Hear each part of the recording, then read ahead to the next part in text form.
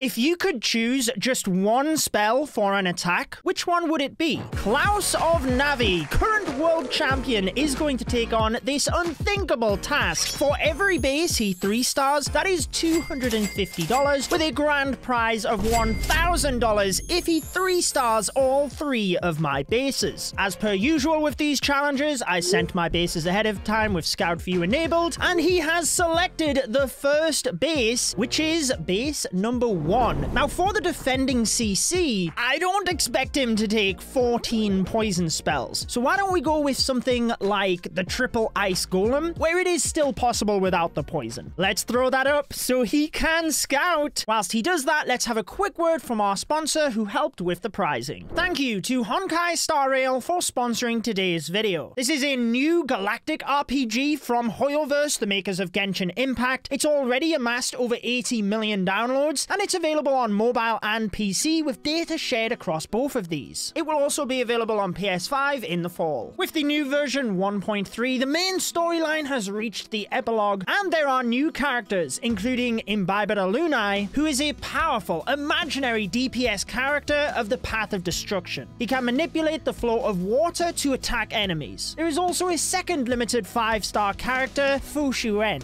Her main ability is protecting her teammates in battle, so she is excellent as a damage-reducing support character, which I always like. Version 1.3 also comes with a new simulated universe, so you can hone your skills in this challenging new game mode. You can download Honkai Star Rail using the link in the description, and if you use the code on screen, you can redeem Stellar Jade times 50. Thanks again for sponsoring today's video. He is in! What does he have for us? The rage spells? Interesting. So he is giving away 2 spell capacity, because you can only take 10 out of the 11 in your army, and 2 out of the 3 in the CC. I thought he might have gone with the freeze or the lightning, maybe even invisibility. Perhaps we will see that in the second and third attack. But let's see what he's got. Queen charge into Hog Riders.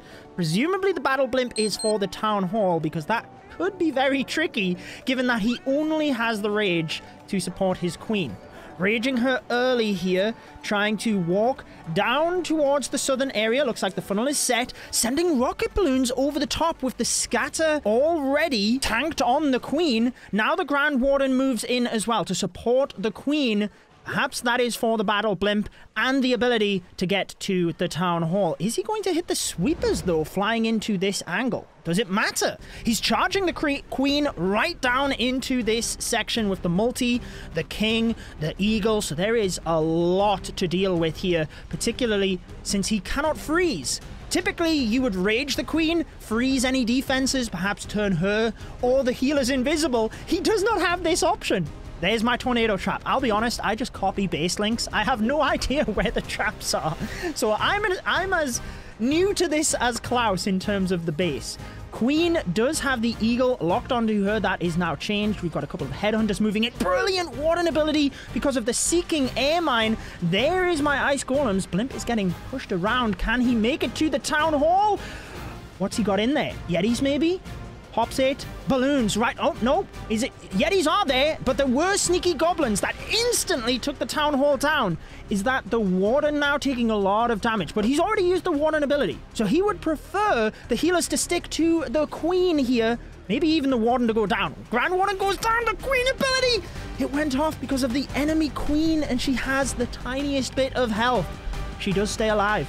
He doesn't have any more rage spells. Can the queen get the multi-target inferno here? The bomb tower, the wizard tower, they are huge for the Hog Riders who are moving in from the top area of the base. Didn't have the warden ability for them, but slowly pinching around the outside. 1 expo is all that is firing at the king, and I think that's the remaining damage dealer for the queen or the royal champion. He's got the RC ability. 95%, he's done it, and that is by swagging 2 spell capacity. 3 stars, $250 for this first attack. That was insane. Wow. Just checking Twitter or X, whatever it is nowadays. Base number 6 is the second attack. Good luck, my friend. He's in. What have we got for the second base? 14 freeze spells. I will be honest, I kind of expected the freeze spells. That is one spell that I thought you might be able to get this to work with. So we have 19 balloons, 10 Hog Riders, Battle Blimp again. So guessing assuming we're going straight for the town hall. Yeti to funnel the arch tower, probably the air defense as well, instantly freezing the scatter shot and sending in 3 rocket balloons. I was going to say, Klaus, you just used the rage spell, buddy, but that's the defending rage spell. Did not get the builder hut. Now, I don't think 3 rocket balloons he could have expected to get the scatter out of that. Maybe he did, maybe he didn't. Maybe he wanted to just trigger the rage spell tower. Maybe that's what he wanted to do, because he waited a few seconds, instantly presses the warden ability for the battlement moving through, but also the giant bombs for the hog riders. Oh my gosh, Klaus, there was 3 down there. Now we have a freeze for the town hall. Lots of balloons. They will guarantee the town hall. Doesn't need to do anything else. But what's happening with these ice golems? He's got hog riders onto the multi, and they were just to take down that section of the base. Then look at this. We've got the poison lizard just popping away at those ice golems. And then we've got the electro titan. How does he come up with this stuff? So customized to the base. 1 electro titan to funnel. Now the Sui Archer Queen. He has a giant initially tanking. And what's going on at the bottom? We had a Yeti for the air defense down there because he only has balloons. And he still has 11 freeze spells. He just wants these multi-infernos, seemingly. So he's frozen the rage tower. He does not want that to pop off. Will he continue freezing it here? Interesting, he doesn't. I thought he might have froze it again there to stop that, but Diggy does stun the Expo, and he wants the freeze spells for the balloons. He's got 8 left over. That is a beautiful freeze on the Eagle. The Expo, keeping the Archer Queen moving through. She does get the Eagle, will get the Expo. Royal Champion will get the multi. Now we've got 18 balloons with 7 freeze spells. Is it enough for the bottom of the bait? Klaus, are you swagging? Are you swagging spells? We've got a grounded Expo! He's not even freezing the wizard towers. I thought he might have froze them.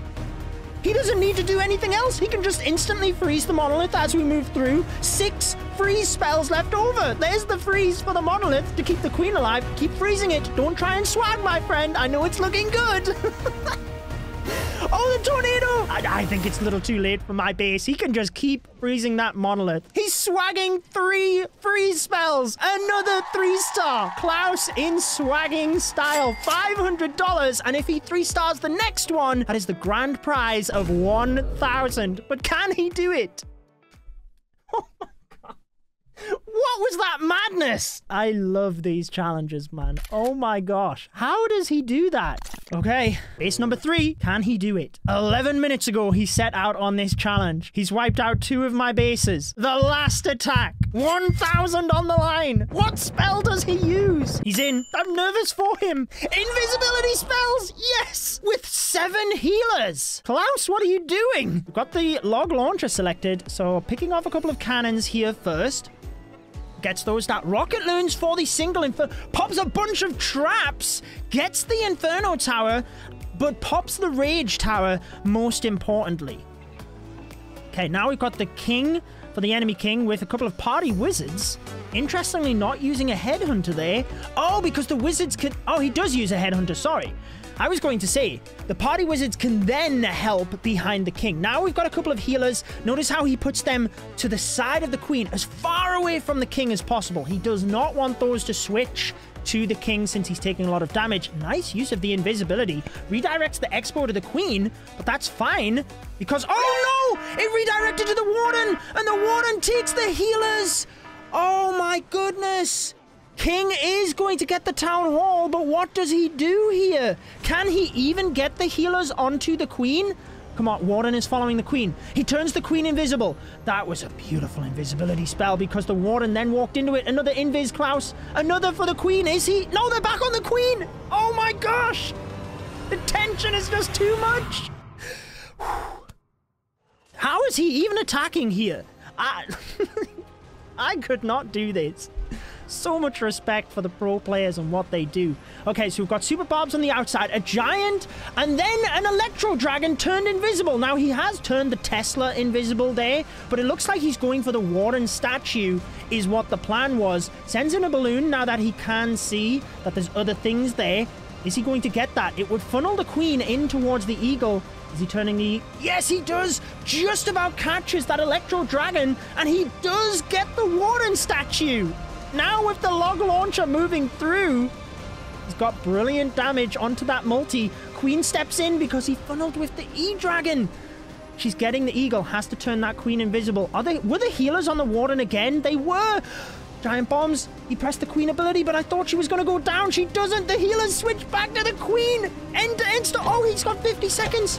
50 seconds, 62%. Maybe that's why he wanted me to switch the CC, because he figured it might be close on time, this plan. I don't even care. I just like to see the entertaining attacks, and this has been so difficult, but his Queen's gonna go down. He's got no more invis. Monolith stays alive. He's got 10 Super Barbarians, spreading them across the right-hand side. He's got the RC ability. No way. 20 seconds. He's got 2 balloons. He sends them in because he's got to start doing that. Come on, Super Barbs. Get that air defense down quick. RC ability goes off. Is Diggy alive? Diggy's alive! It stuns the Monolith! No way! 8 seconds! 7, 6, 5, 4, 3! The Expo goes down! He gets it! Oh my goodness! $1,000 to Klaus! Rage, freeze, and invisibility! That is your answer! Thank you so much for being a good sport, my friend. And if you want to see when I challenge Cynthia to use the weakest troops, I have that on your screen. Enjoy the rest of your day.